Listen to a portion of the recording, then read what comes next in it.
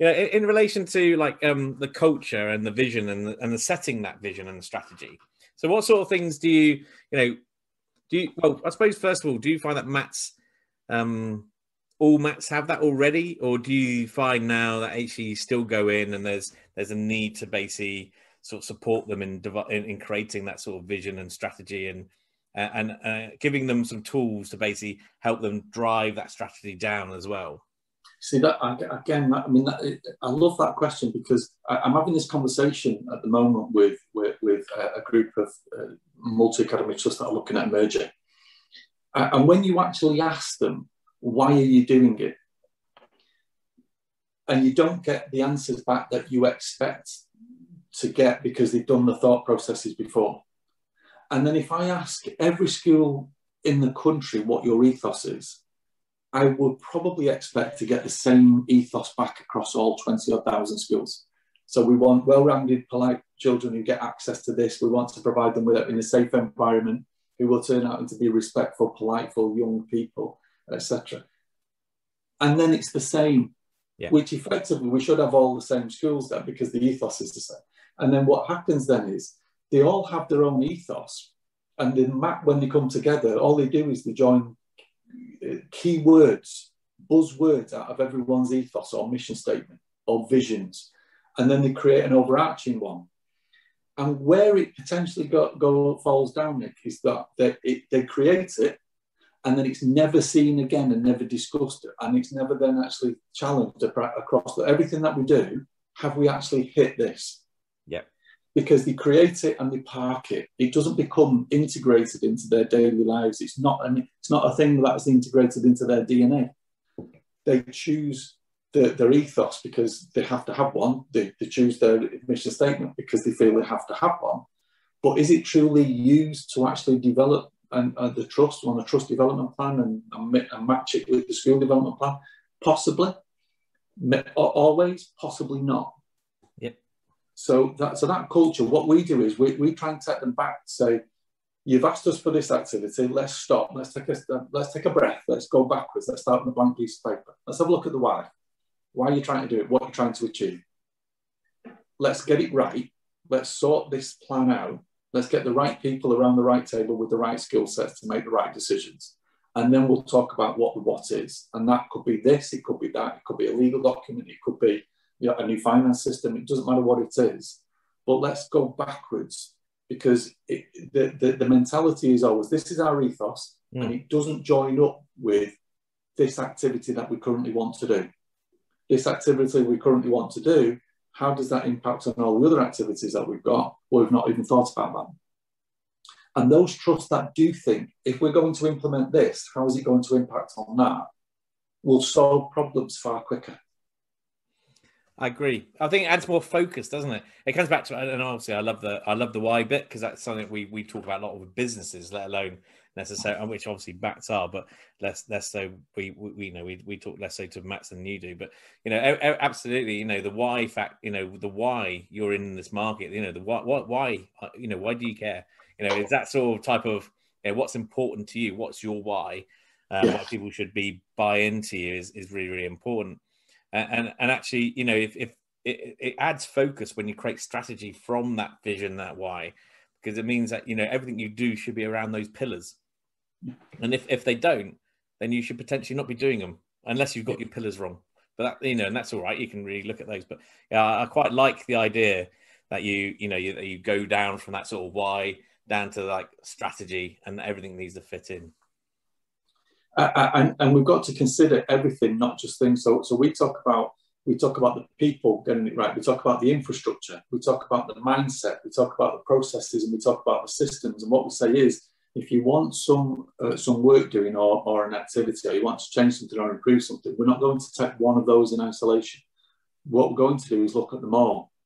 Because, with this old adage, and it is twee, but, you're as strong as the weakest link. But ultimately, if your mindset is wrong, then all the others are going to be wrong at some future point.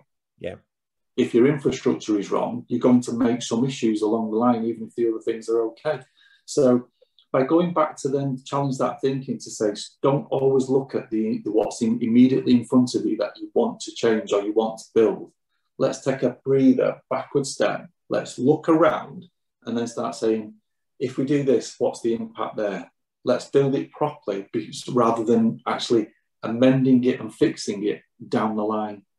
Let's build it robustly now. And our biggest job sometimes is managing expectations about speed of process. When we say, well, hang on, we want a merger, Jeff. Well, let's not talk about the merger until we actually talk about what you're trying to achieve and why you're doing it. Let's get that out of the way first, because the ultimate thing is, the final bit is the few legal documents that we've got to do for you to actually get you into a merger. But before then, let's sort all the issues out so they don't come back to haunt you. Again, very easy to equate that to businesses as well, which obviously MATs are effectively businesses. But yeah, it's interesting. The same challenges happen throughout. Because obviously a big chunk of the audience is edtech businesses that will be talking. If you were going to give them some of your views and advice and wisdom, points of wisdom, in the sense of, you work with MATs all the time, and obviously you help them basically navigate around, the edtech they might need to use, the services they might need to use. And obviously you must come across some good practice and bad practice in the sense of, you must sometimes want to go, God, you've got a brilliant solution, but you're just not really, ultimately you're not talking the right language to these MATs or you. What sort of things would you suggest are good practices from some of these edtech companies? What do you think are bad? So I always think that edtech companies are, as I said earlier, massively innovative, and you've got some fantastic products, and the training is usually superb. But ultimately, everything that happens in a school, it comes down to people. There are good people and there are not so good people. There are great people in schools. There are some people in schools who will fail a school. There are some people in MATs who will succeed, and there's some that will fail it. There are some people in local authorities that will succeed the authority, and some will fail the authority. But it's the same for business, as you just said, Nick. We've got good people who will succeed businesses, and we've got some not so good people who will potentially harm.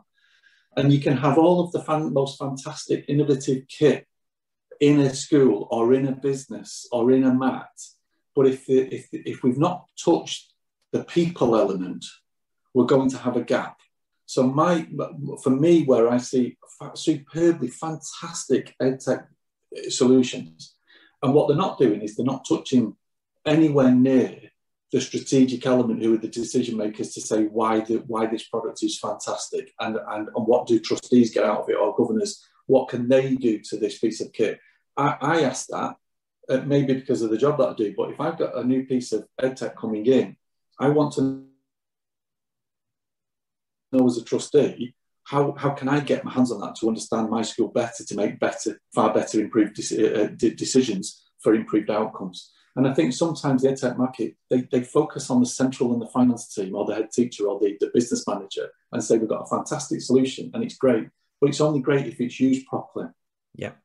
And if edtech can hit, as well as they do the operational side, the strategic side, then they will create a partnership with that school or MAT for many years to come, because you become a partner rather than a solutions-based support company. You will become an organic, living, breathing organic partner of that MAT, because you're not only talking about operational sides, you're talking to the strategic decision makers as to why the operational side is right or why it needs this.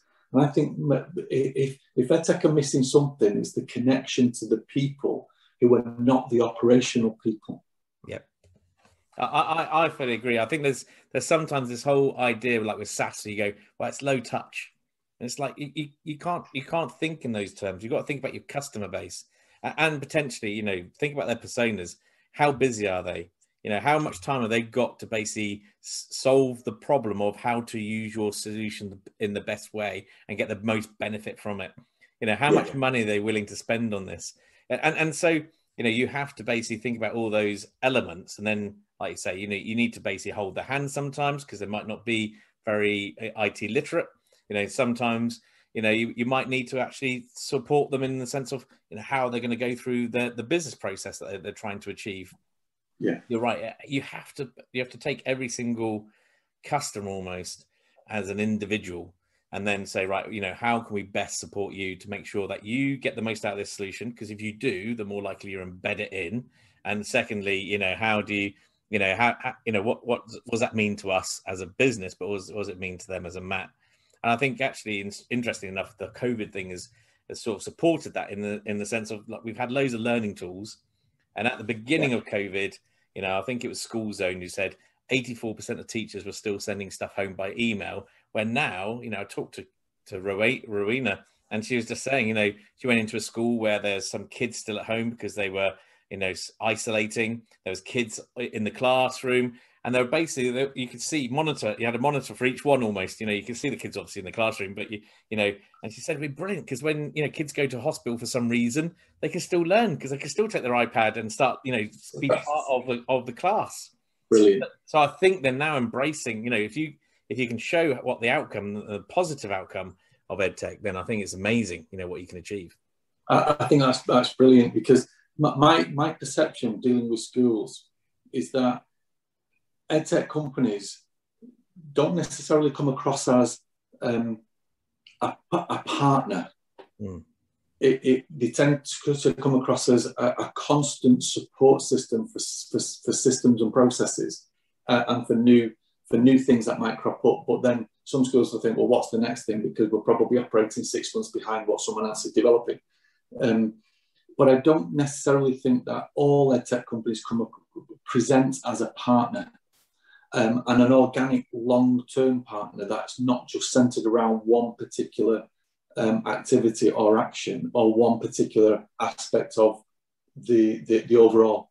And I think if you can actually spot the individual needs of the schools, or even individual needs of children, and then that filters up to all of the people, and the decision makers are appreciating that and understanding that, it's far more possible that you'll have a long-term relationship with that MAT as a strategic partner. We talk about a family of partners. We say if you join our circle, the school joins our circle, it's very rare that you'll ever have to leave, because what we'll do is we will always provide everything that you need in our family of companies, and whether it be a personal, or whether it be an EdTech, whether it be learning, whether it be finance, whether it be a piece of IT.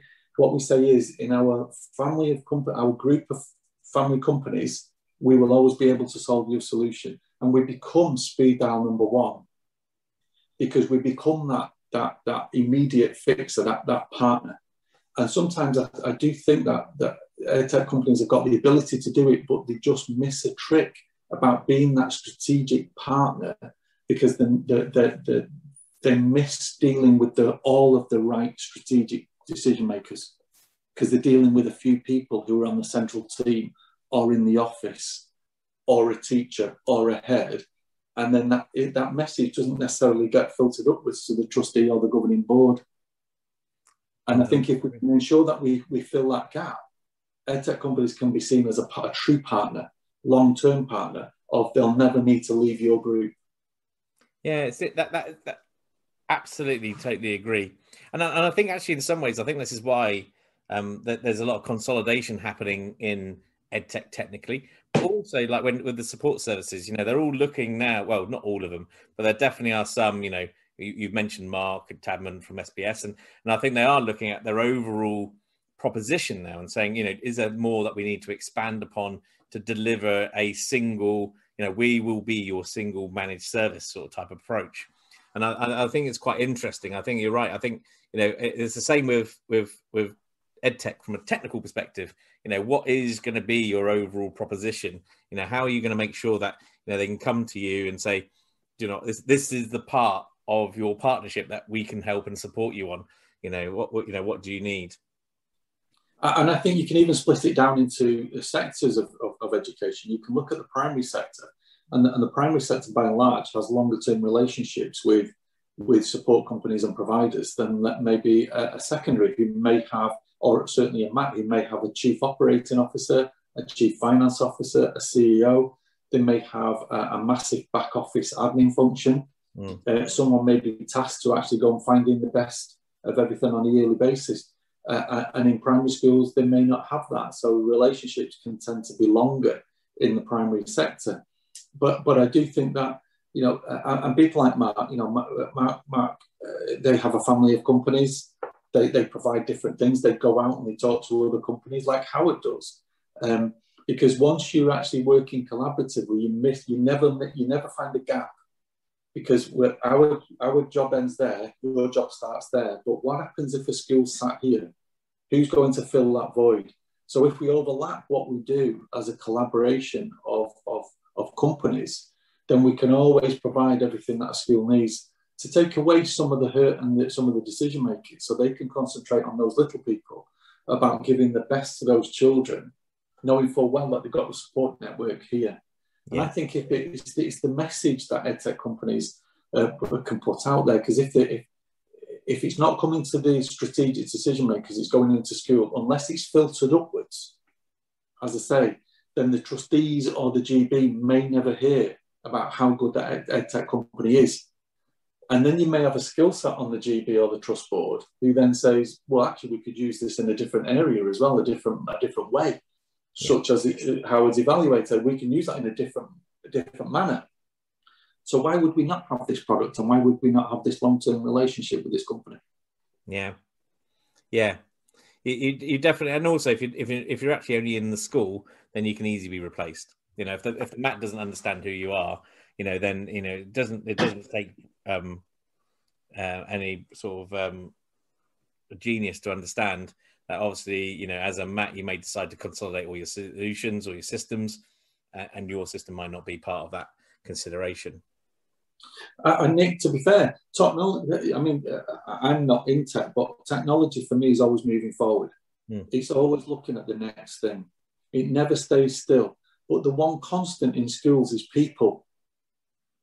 That we will always have the people who are the decision makers, whether the tech speeds off way ahead of our capabilities and understanding. Yeah. But the constant will be people. So having that balance of dealing with, if an edtech company speaks to me, I'm a technical Luddite, but I'm a decision maker. I'm a major decision maker in my trust. Yeah. So if they give me the message that works for me, I am more than likely to actually play ball and deal with that company as a true strategic partner than I am just thinking all they provide is that. And we can get someone in the school who may be leaving next year. Someone else may come in and say, well, I've seen a different system. I want that. Yeah, go and do it.